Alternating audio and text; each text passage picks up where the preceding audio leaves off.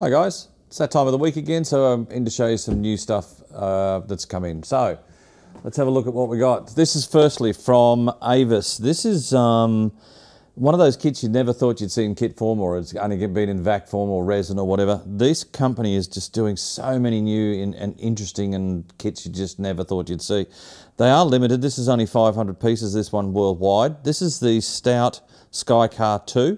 It's what the concept was. It was supposed to be a car. You put the wings on, then you put the wings, tuck them on behind a trailer, drive around with it, and all the rest of it. So it's one of those weird little things that's just lovely to see. If you're looking for that different, unusual sort of kit, it's a great little thing. It's in 72nd scale, so it's not a huge kit to do a lot with, but it gives you the rego.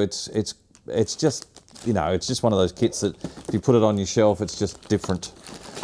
So there's that one.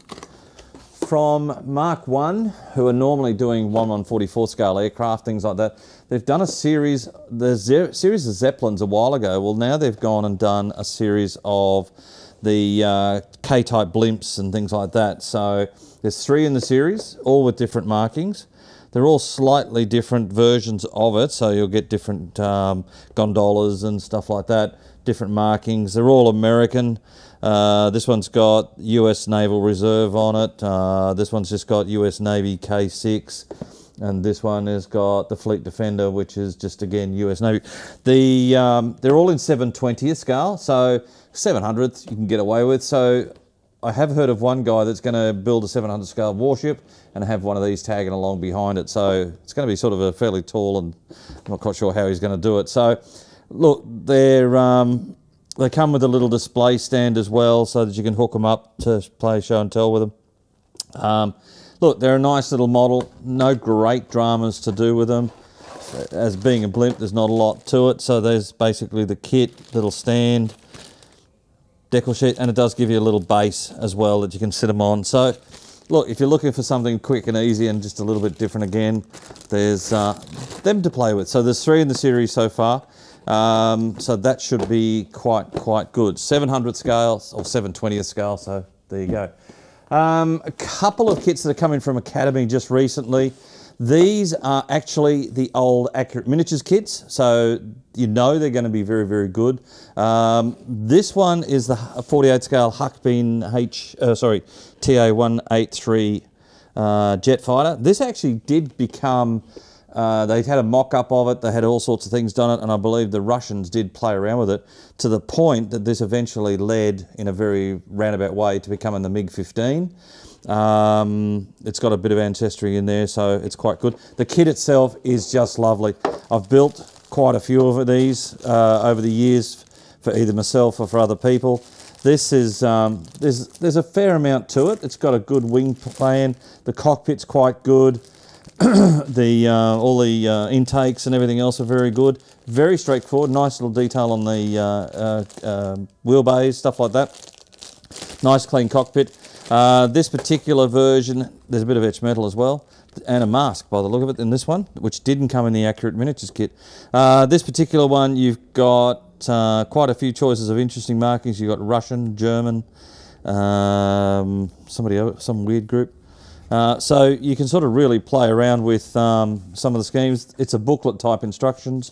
So as I said, there's all sorts of different schemes you could do. And then of course you can mess around and do your own schemes as well, because never became operational as such. But in the 46 Lufthansa, you could do what you like. You could do a captured ones. You can do all sorts of things. I think there was a decal sheet done by 3 guys that actually had Japanese ones on it. So, you know, if you want to do something weird. Again, from Academy, but via Accurate Miniatures. This is the SBD2. I showed you the Vindicator a couple of weeks ago. This is the Dauntless. Of all the Dauntlesses around, and used to be the Hasegawa was very, very nice. This is far and away the better Dauntless. If you're looking to do a good Dauntless with good detail and all the bits and pieces, this is a great kit. 48 scale again.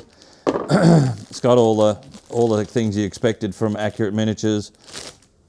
The dive brakes are separate and they're drilled out so that you can have them open and closed and whichever way you want to go. Again, the Academy have thrown in a mask by the look of it, and again a little bit of etched metal for your seat belts, which is interesting. Nice choice of markings. This is Midway and Pearl Harbor, I think that's this version's. So you can do quite a few out of it. But again, the kit itself is just lovely.